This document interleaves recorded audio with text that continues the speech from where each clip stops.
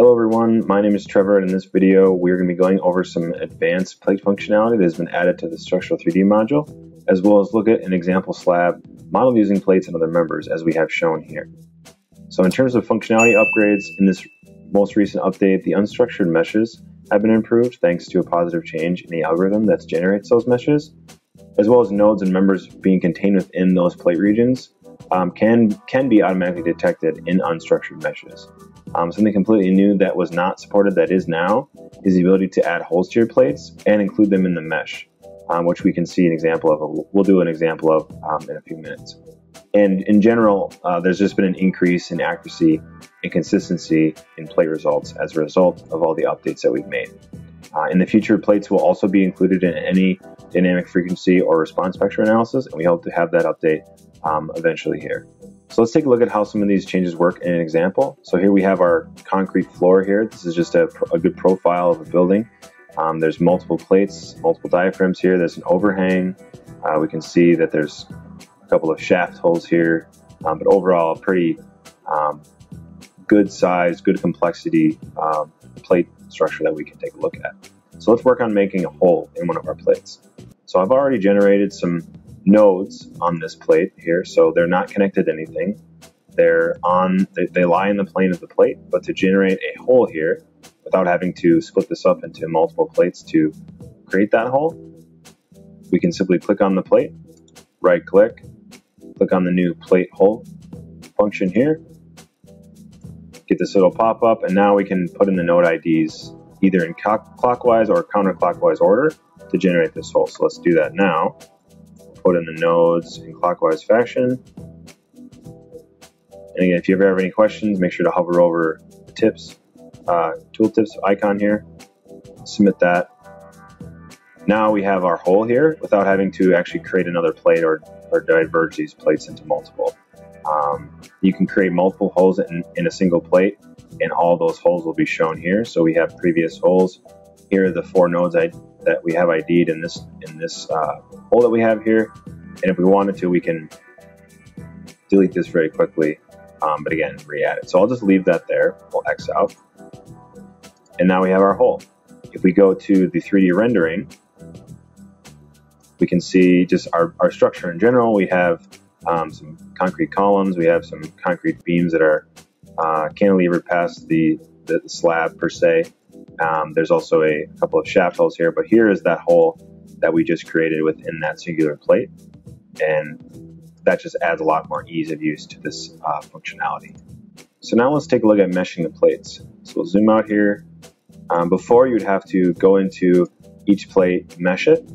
One of the good updates that we've made is under advanced in plates, we now have a really nice plate mesher tool. So this will be able to mesh all the plates at once. You'll be able to preview those meshes, include the nodes and members in the mesh as I mentioned previously, and just there's a lot more options in this window rather than the before workflow. So for this example, we're going to mesh all the plates at once. So we'll click on select all.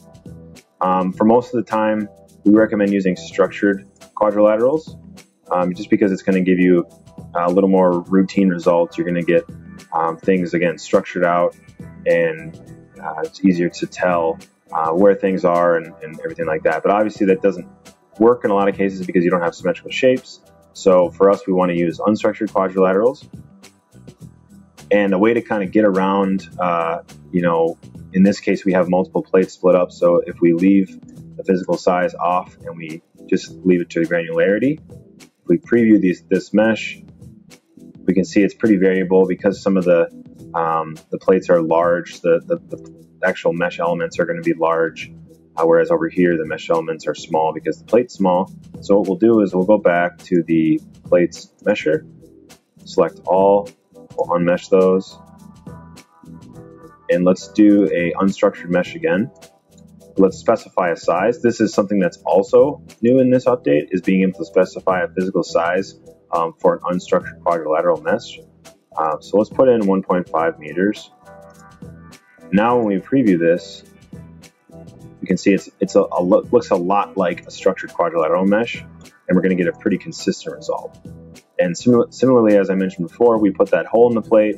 now we can see that it's generating the mesh based on this. Let's go back to our plate mesher. All of these are meshed. So now that our plate is meshed, let's take a look at some example results. We're just going to use the self-weight of these plates at this time, but we can see that the mesh has taken into account these holes that we've created, and looks like we're going to get pretty good results, pretty accurate results. So we'll click back here. Let's run a linear static analysis here.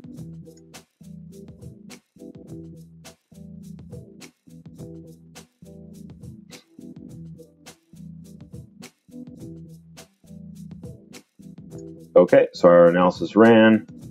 Now if we go to the plate results, the default is going to show you the deflection here, but we want to look at a new update in the actual color contour results. So if we go to something like major principal stress, we'll turn off the deflection, turn off the original plate outline.